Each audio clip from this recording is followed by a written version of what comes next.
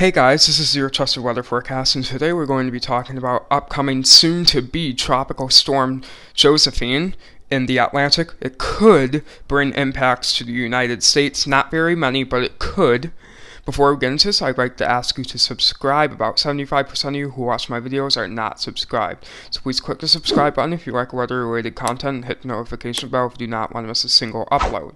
Also, share this with your friends and family and like the video to get this out to as many people as possible. This is the National Hurricane Center's website. They have a 90% chance within 48 hours and a 90% chance through 5 days for the system to form. They do mention conditions are expected to become less favorable for development by the end of the week. However, I do think this will still be pretty strong. And by strong, I mean like low-end tropical storm by the end of the week.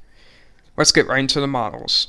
Latest intensity guidance for 95L, soon-to-be tropical storm Josephine.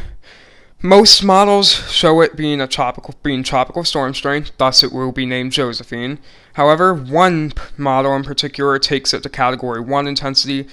That more than likely won't happen. It'll more than likely stay a low-end tropical storm, low to mid-end tropical storm.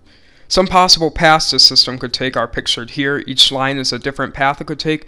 Most have it curving back out into the ocean and not affecting the U.S. mainland. However, there are some outliers that have it approaching the United States, and we could see some impacts if those actually happen. While it is unlikely, impacts to the United States are very much possible. While things are definitely uncertain, I will be providing updates as we go on. Some more possible paths here. Most of these here actually show it going near Puerto Rico and continuing west towards the United States, while only one or two have it curving back out into the ocean. The latest GFS run has it going decent. It's a decent system, low-end tropical storm strength as it approaches Puerto Rico.